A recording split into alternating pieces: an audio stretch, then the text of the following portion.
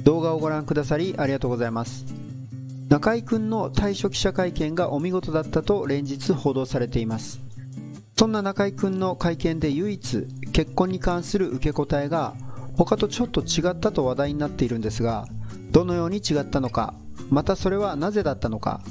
女性自身プライムの記事より紹介しつつお話していきますので、ぜひ最後までご覧ください。まずは記事の引用です。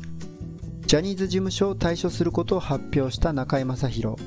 その記者会見は完璧であった。まるでバラエティ番組かのように記者たちを回し、誰も傷つけないスタンスで誠実な受け答えをしつつ、いちいちオチをつけて笑わせる。朝のワイドショーを見た限り、根掘り葉掘り聞き出そうと息巻いていたはずの報道陣が逆に仕切られてしまっている感さえあった。何かにつけてパーセンテージを持ち出し、とにかく全てにおいて 1% から 99% の中にあると可能性を示唆するような感じで表現をしてきた中居くんであったが、今回の退所は結婚を見据えてのことかという質問に対しては一点大きなため息をつきながら、全くございません、1ミリもかすらずで、結婚はないですね、願望もないし無理ですね、自分では分かっていますけれど人間的に欠落しているというか難しいと思います。まさかのどんでん返し、0ミリ発言を繰り返したのだ。中居君といえばこれまでにさまざまな媒体で10年恋人であるダンサー兼振付師の A さんとの関係が報じられている。ネットニュースでは今回の会見を受けて中居正広という男、歌手振付師らと交際報道もずっと一緒が無理、独特の結婚観とのタイトルが踊ったが、不思議と彼を叩くようなコメントは見られない。それにはいくつかの理由があると思われる。まずは彼が長年テレビで結婚に興味がないことを語り続けてきたということだ。つい先日の中居君決めてでも、毎日家に同じ人が来るなんて気持ち悪いといったユニークな意見を述べたばかり。つまりそんな彼と付き合うのだから覚悟があるのだろうと解釈されている節がある。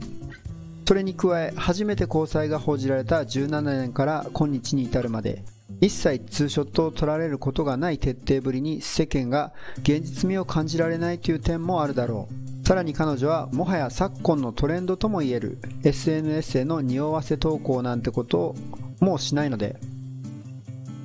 話題自体が最小限に抑えられてきたのも大きい。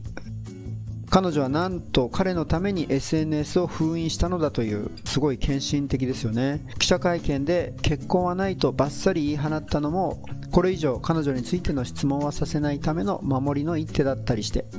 はい、というわけで記事の紹介は以上です。中居君の会見、私もワイドショーで部分的にですが見ました。本当に笑いの絶えない、そして細かいところまで配慮の行き届いた見事な会見でしたけれど、見てて気づいたのは、やはり答えづらい質問に関してはですね、明言を避けてうまく話をすり替えてるんですよね。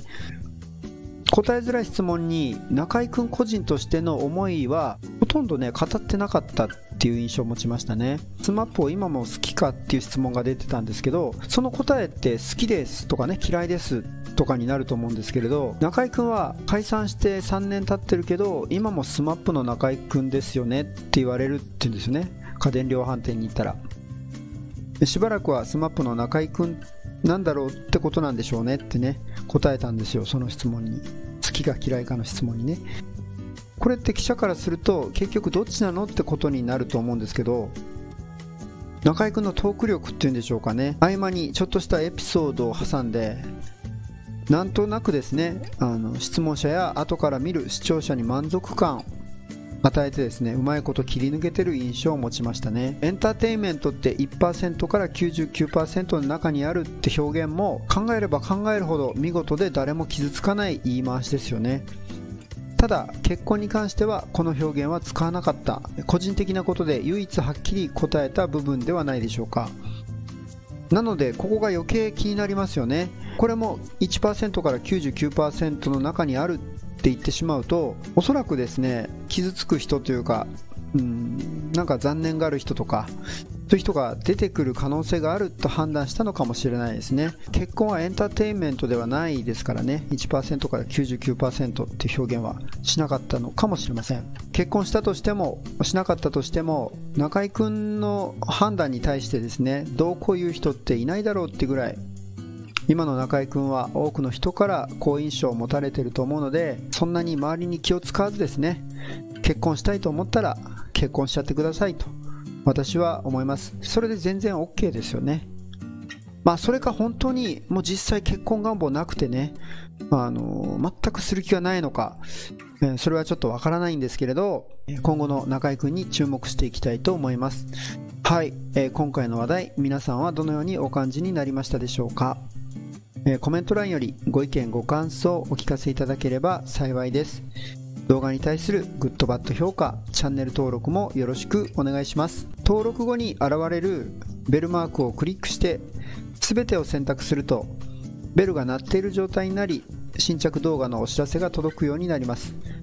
令和芸能チャンネル気に入っていただけましたら、チャンネル登録と合わせてベルのクリックまでぜひよろしくお願いします。最後までご覧くださりありがとうございました。また別の動画でお会いしましょう。